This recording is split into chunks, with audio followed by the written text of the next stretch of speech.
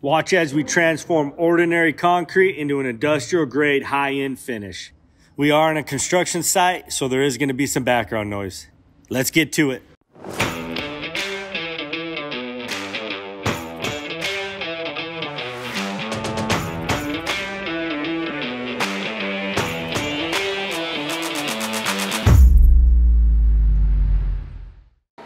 What's up, guys? We're getting ready to do another project. This is a fun, cool, interesting project, new construction. We're going to be doing the garages. There's two separate garages on this house, a multi-million-dollar home, and we're also going to be doing the whole basement. So we're shot blasting all the concrete to prep it. This is the best way to prep the cement. It gives you a really good profile, opens up all the pores so all of our products work extremely well. So this is what a shot blaster is. It basically shoots a bunch of little beads on the ground, and it vacuums them back up, and it gives you this awesome profile here. Really, really good for getting the right adhesion of coatings. So this is obviously a big one. We'll take it downstairs. I'll show you the smaller one we got there. They're doing it right now, so we kind of show you guys some of that. So just follow me.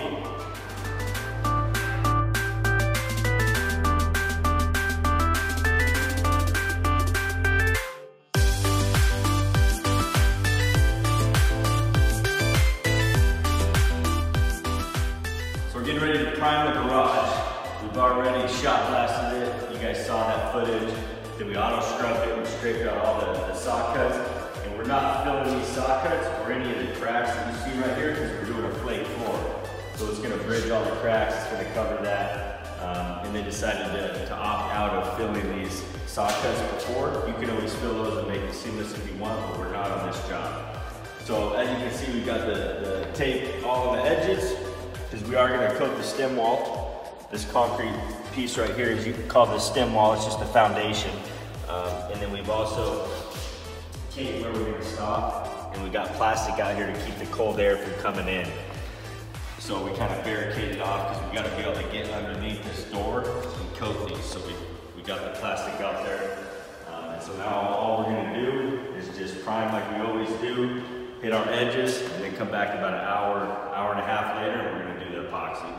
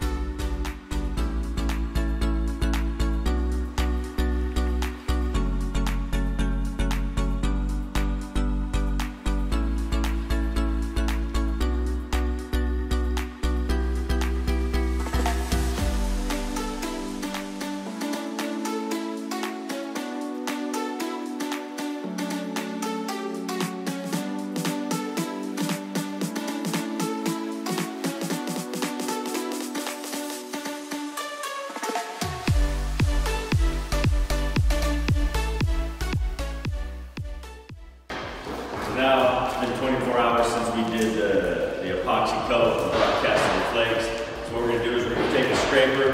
You can almost use any type of scraper, and we're just going to scrape left way. We're going to basically cross scrape this. We're going to go one way, and we're going to cross scrape that the other way. We're going to basically knock off any flakes that are sticking up. That way when we epoxy it, it'll be a nice even texture everywhere. So I'll show you how to do that. It's pretty simple. You can get a couple guys doing it. You can get bigger scrapers. These are from Home Depot and Lowe's. They work good. So I'll show you how to do it.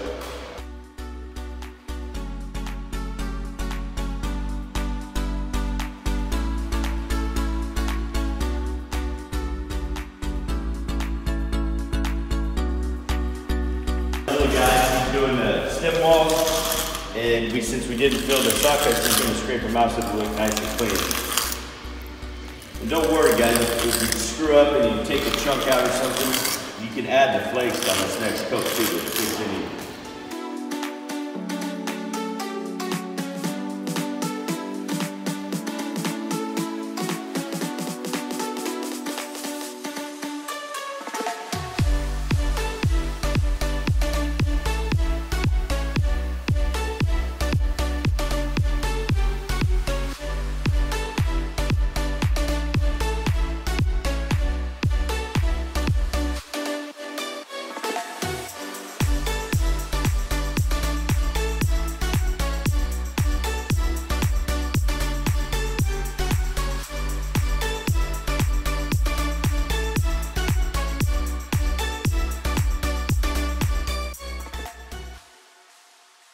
Once that's all done, we kind of put them in piles. We got piles everywhere.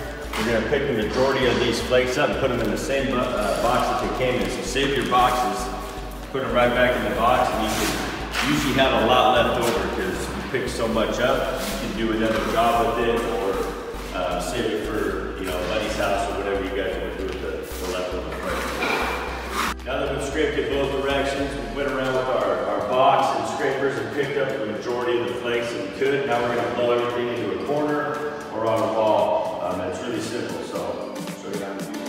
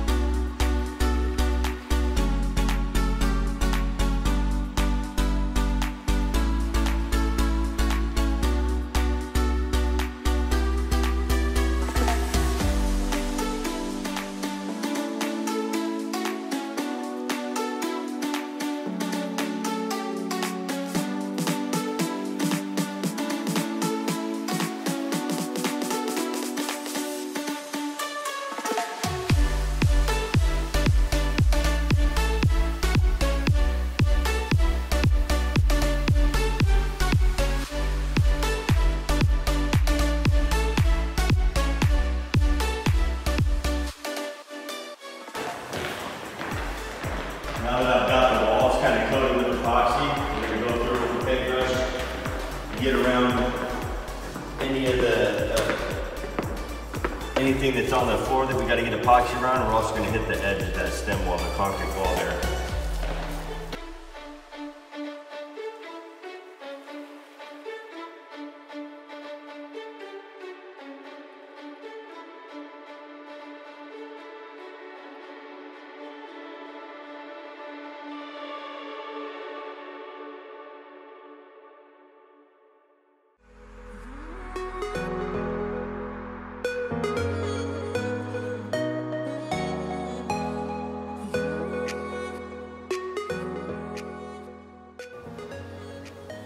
After spreading it all out across the floor, as you can see, the floor is completely covered in epoxy. Now we just want to roll it out and make sure we got a good even coat everywhere. So I'm going to go wall to wall. We're going to go both directions.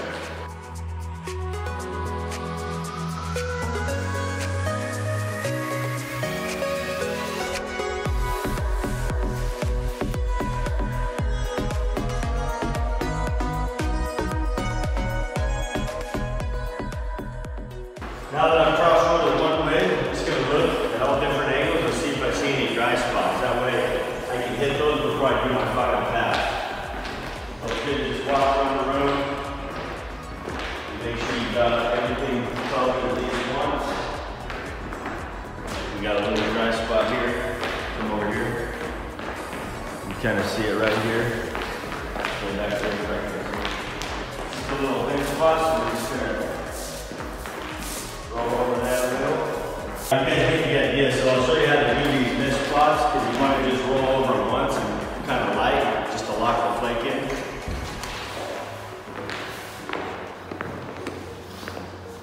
So we're basically going to just sprinkle it really light everywhere, and then I'm going to roll over it one light pass.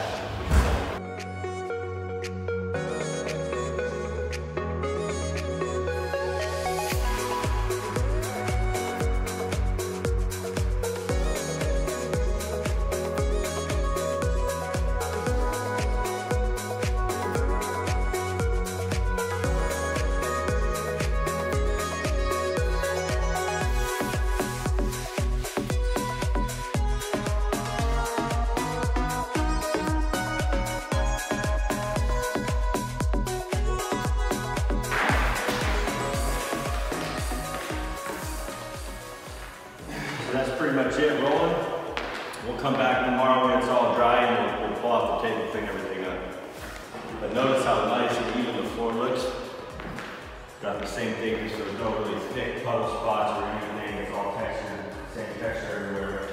That's what we're trying to achieve by squeegeeing it and double rolling it.